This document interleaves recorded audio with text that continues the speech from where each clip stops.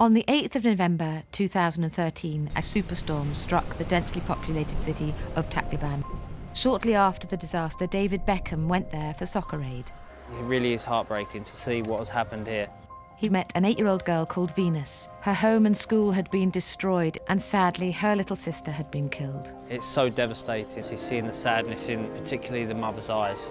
5 years on, we went back to Tacloban to see how Venus and her family are getting on. Now she's 13 years old and in year 8 at high school, and we were there to see her get her exam results. Mathematics 92, Science 91, outstanding student.